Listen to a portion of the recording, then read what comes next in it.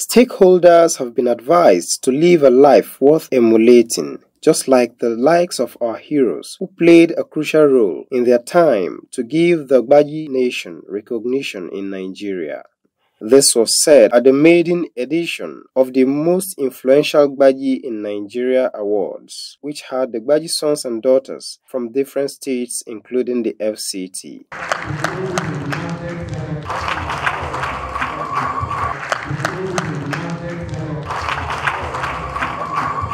First, I was highly delighted that this event was organized by young people to identify GBAGYI heroes. It is for the sake of history, because when young people grow without the knowledge of their forebears, it becomes a real big problem. They do not have a reference point. So it was a great delight, and I expressed it during the lecture.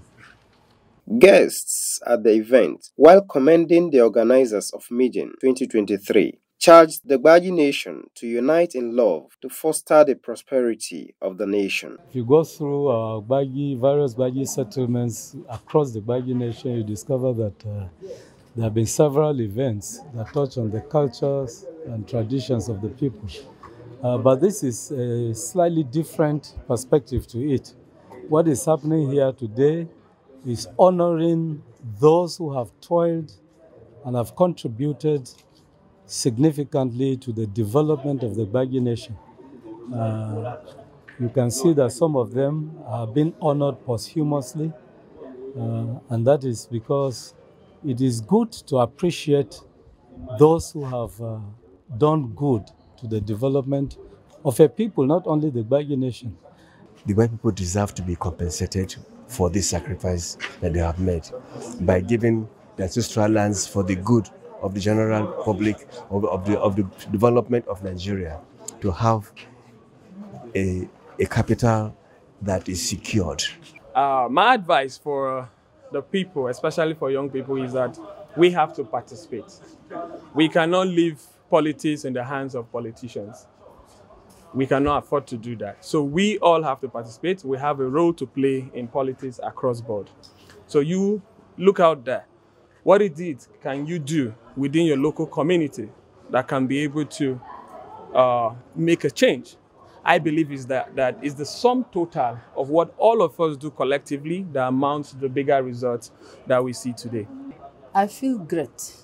I feel very, very great. You know, when I look around, nobody recognizes. Once you are dead, nobody remembers you. And for this Megan to remember him, I'm so overwhelmed. His name definitely is written, and it will be heard again. So it's an honor to stand here on behalf of our family. I'm the 6th in the family line, and I'm here today to collect that award. So it's a thing of joy. It's a thing of joy. Okay. And I'm happy I'm here. The pioneer and CEO, GBAGYI Indigenous People Award Initiative, Dr. Yusuf Israel Lisa, on behalf of the organizing committee, said the awards are a way to spur GBAGYI sons and daughters to reach out for excellence in their fields of endeavors, adding that he is overwhelmed and optimistic that the next edition will be better. With the turnout of our leaders today, I'm really impressed, and that sends that sensation that they should watch out for something, other editions that will be coming. So I'm really impressed about the turnout, not just for the dignity of the day, but other GBAGYI from FCT, Kogi, Nasarawa, and even FCT. The turnout was really impressive, and what we've done today is unity and celebration. We have come together to celebrate our finest GBAGYI sons and daughters who have done, achieved greatness, and inspire others with their uncommon achievements. So it will go a long way to inspire the younger ones. Most Influential GBAGYI in Nigeria is an initiative aimed at awarding excellence in the GBAGYI nation, especially the heroes who contributed immensely to the national development.